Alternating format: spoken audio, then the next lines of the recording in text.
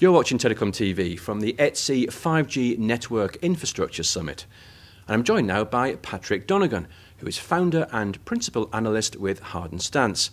Patrick, thanks for joining us again on Telecom TV. Now, you're chairing a panel here at the ETSI event on 5G and network security. What is the nature of the threat landscape that we're facing today?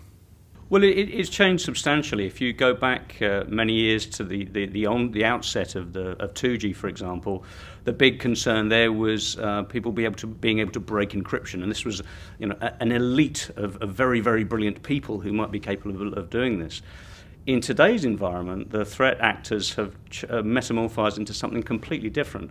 We have huge, criminal gangs involved. We have small armies of people all over the world who, for very, very little money, are able to access the tools necessary to carry out attacks. So, in terms of the nature of the adversaries themselves, we have a totally different landscape today to what we had years ago, and that's also reflected in the impacts that we see. We see very, very, very substantial impacts. The attacks on the Donegan networks and resources at the end of last year, for example, created a phenomenal impact.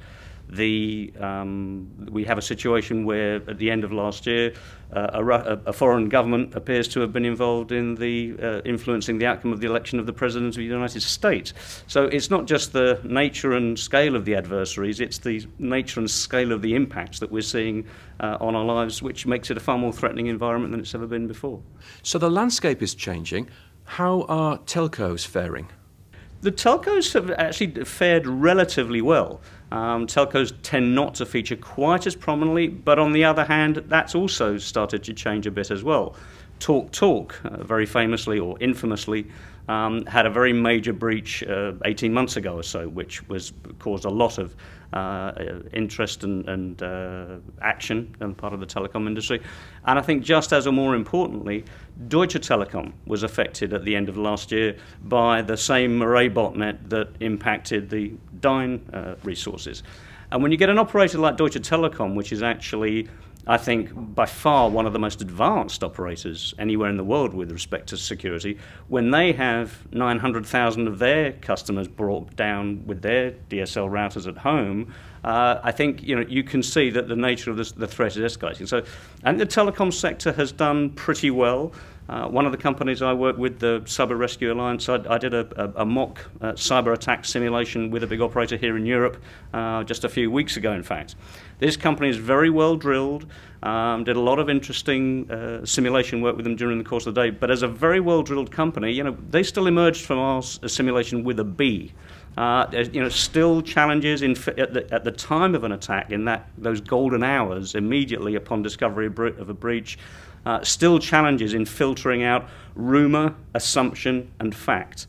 And in those early few hours, it's critical to be able to get that. So I think the telcos are doing fairly well, but I think there's no room at all for complacency, none at all. Now, with 5G coming, we're promised more security built in from the outset. So what exactly will change? Well, there's a lot of aspects of that. I mean, first of all, there's a tremendous amount of work going on with respect to NFV security being done by ETSI and others. So a lot of that NFV security work is going to port its way into the 5G security landscape, and a lot of that's already underway, and that's terrific. There's also some very important and particular 5G security stuff that's got to be done. We're going to need new quantum-safe encryption algorithms on the air interface. One of the 4G encryption algorithms is already quantum-safe, but that dates back a while. There's new work needed to be done there.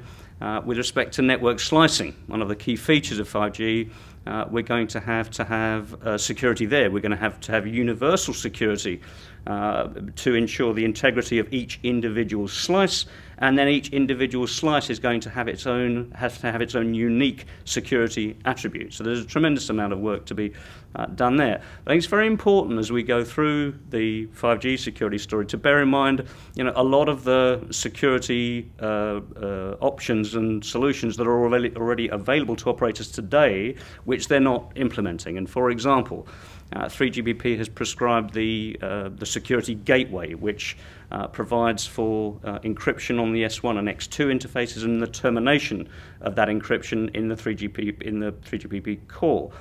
In Europe, quite a lot of operators have implemented that up until now, but outside of Europe, very few operators have. So, there's all this new sexy 5G security stuff being talked about, but actually there's some basics that need to be implemented as well.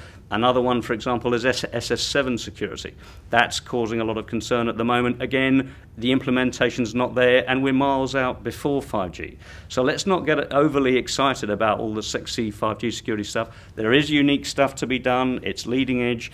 But very often in security you find that it's if we could just get some of the basics right, we would eliminate 90% of the problems that we face.